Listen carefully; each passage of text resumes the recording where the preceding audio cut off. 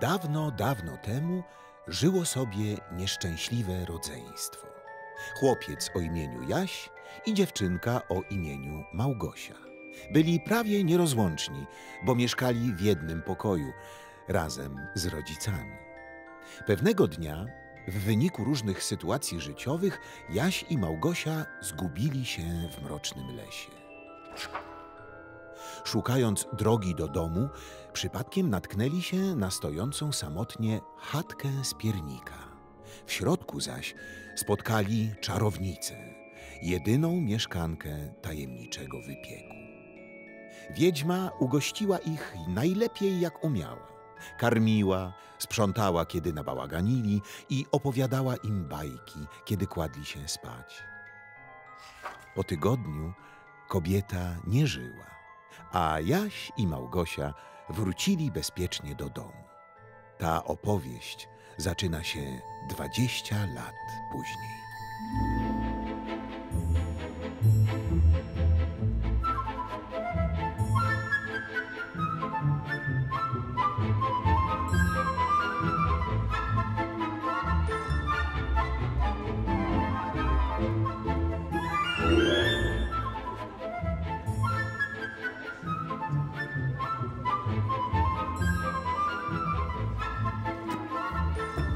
Dziękuję bardzo. I zapraszam obok po amulet przeciw czarownicom. Dzisiaj promocja.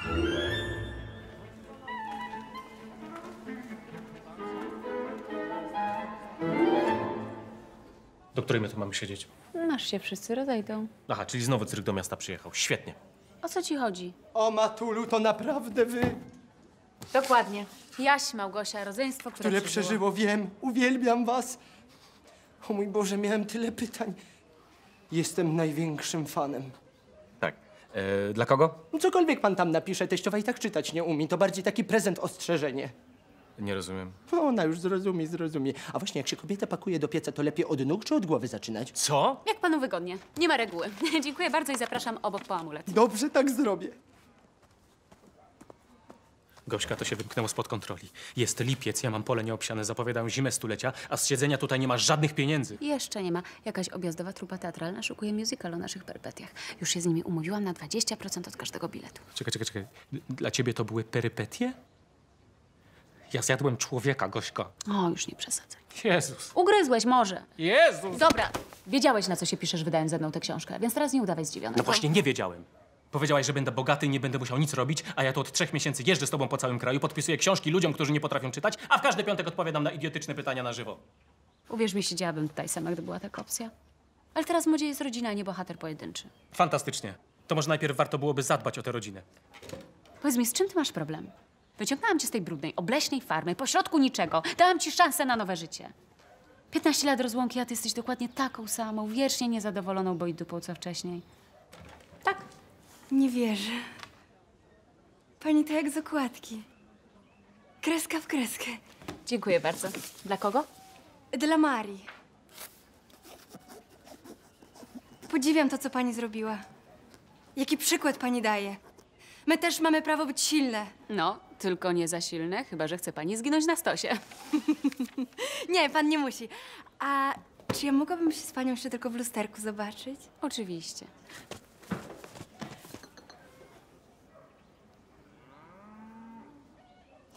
Jest pani moim natchnieniem.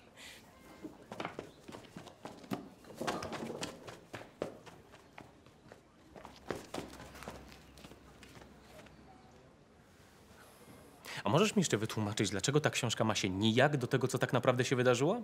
A co takiego się wydarzyło? Przestań, takich rzeczy się nie zapomina, Gośka, one cię kształtują. To się nazywa trauma, czytałem o tym, to się leczy.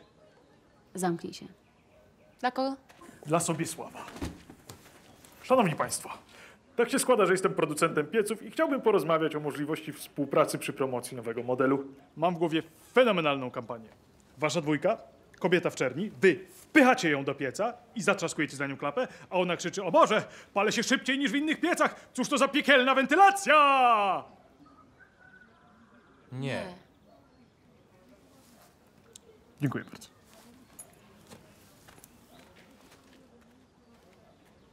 A może ja się czuję po prostu winna, co? Może chcę ci jakoś pomóc? Zobaczyłam, w jakich warunkach żyjesz i pomyślałam, że moim obowiązkiem jest postawić cię na nogi, wyrwać z tego śmierdzącego kupą domu. Ale ja nie chcę twojej pomocy, Gośka. Mnie tam było dobrze. Bo nie znasz niczego innego. Ja mam tam krowy, kaczki i jajka. Ja już naprawdę niczego więcej od życia nie potrzebuję. Najwyraźniej życie potrzebuje ciebie. Ale zrozum, że dla mnie to nie jest wcale takie proste. Ja każdego dnia muszę na nowo walczyć ze strachem, z tym, co czuję, ze sobą samym. No i pięknie, napisz o tym piosenkę. Dla kogo? Dla Jadwigi. Nie mogła przyjść. Niesamowita historia. Dobra. Państwo tacy młodzi, piękni. Się wszystko naprawdę wydarzyło? Niestety tak. A może stety, takie traumy kształtują człowieka.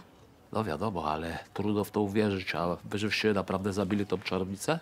No, zabiliście to jest duże słowo. To była raczej samoobrona. Nie, no jasne, pewne, ale tak między nami to... Zrobiliście to, czy nie? Bardziej ogień niż my, ale... Ale żeście sami przecież napisali, niech mi będzie tutaj wolno zacytować fragment. O. Kiedy wyciągnęła ku mnie swoją starą, krościatą łapę, Jaś, nie myśląc długo, uderzył ją patelnią w czoło i wepchnął do pieca, gdzie czekały już na nią trawiące płomienie zasłużonej kary. Tak, i o tym właśnie jest ta książka. O przetrwaniu. Zapraszam obok po amulet. Czyli śmiało można powiedzieć, że przyczyniliście się do śmierci starszej kobiety, wpychając ją do rozpalonego pieca, tak? Tak, w można sumie tak tak. powiedzieć. Doskonale. Chłopcy!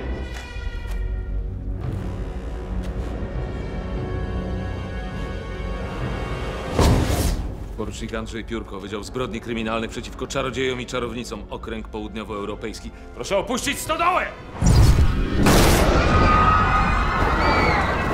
Jezus Maria, Gośka!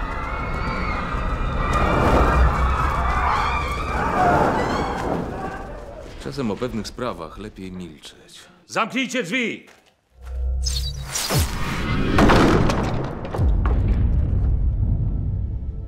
Czekałem na tę chwilę 20 lat.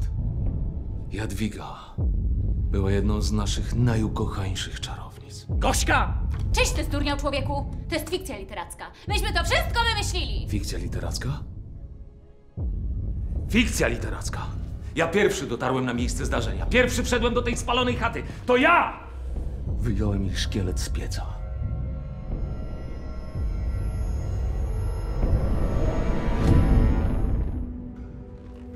Zaklęcia niczego nie wykazały. Wszyscy mówili, że to wypadek albo wymyślone samobójstwo, ale ja wiedziałem, że to bzdur.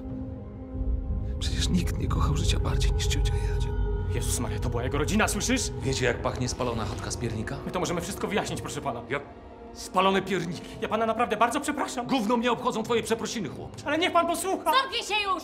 Jakim potworem trzeba być, żeby napisać całą książkę o tym, jak z zimną krwią zamordowaliście niewinną kobietę, jak wepchnęliście ją do pieca i spaliliście żywcem? Nawet się nie zawahaliście, prawda? Krzyczała? Powiedzcie. Błagała o ratunek? Ile wtedy mieliście lat? 10? Jakie dziecko potrafiłoby zrobić coś takiego? Ja już mam tego dosyć! Dajcie mi w końcu święty spokój! To wszystko twoja wina! To ty mi wmówiłaś, że pani Jadwiga chce mnie zeżreć! Ty mnie wciągnęłaś do tego parszywego pieca! Ty mi kazałaś jeść kobietę, która tylko się nami opiekowała! Jak to jeść? Zawsze miałaś nasrane w głowie! To dlatego tata nas zostawił! Zabijcie mnie, błagam, i niech się to wszystko wreszcie skończy!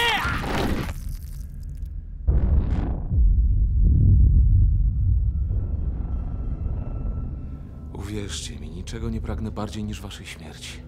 Niestety ta decyzja nie należy do mnie. Wyjaśnicie wszystko Światowemu Kolegium Magii. Otwórzcie portal!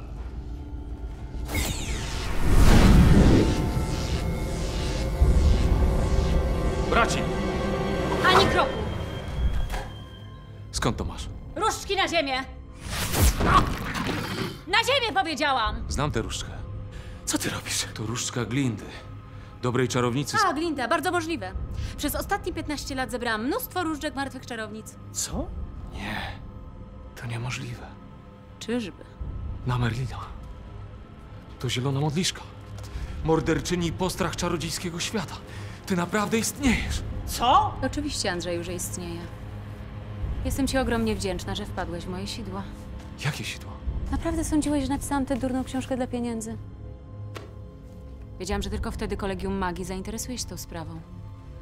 Że tylko wtedy nas schwytacie i zabierzecie do waszej zawieszonej między wymiarami stolicy. Miejsca, z którego cała wasza plugawa społeczność czerpie moc. Skąd wiesz o klejnocie serca? Co to się kurwa dzieje? Czarodzieje przed śmiercią robią się niezwykle rozmowni. To jak, agencie Piórko? Jesteś gotowy na zagładę swojego gatunku? Nie rób tego. Okej. Broń się, Jasiu! Ale ja nie umiem! Ta różdżka broni się sama! Co?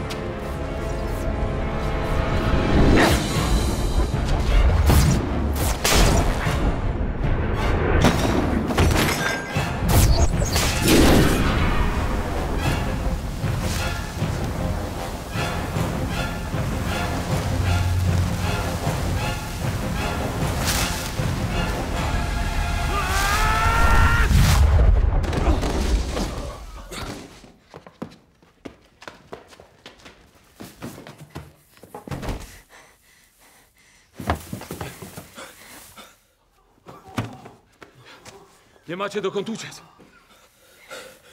Gośka, dlaczego? Bo ja też nie mogę żyć z tą traumą.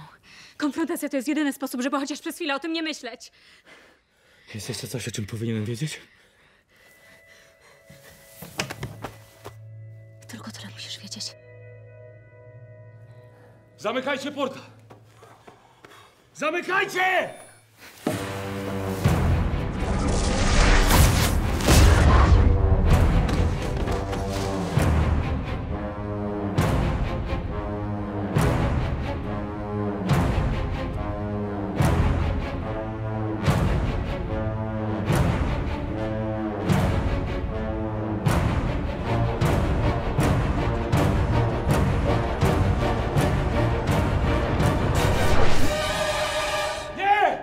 Musimy ją powstrzymać, jeżeli dotrze...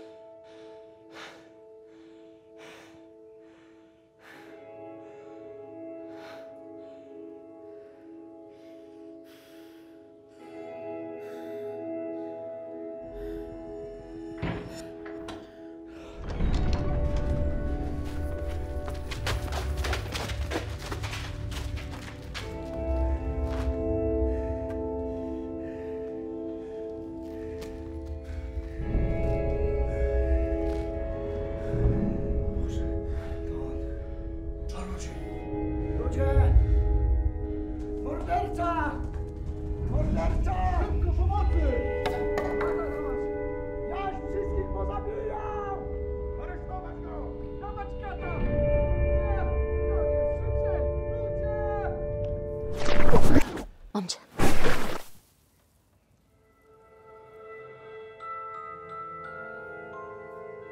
A morał z tej bajki jest jak zimny wiatr, co wieje. Nikt nie zasługuje na śmierć bardziej niż czarodzieje.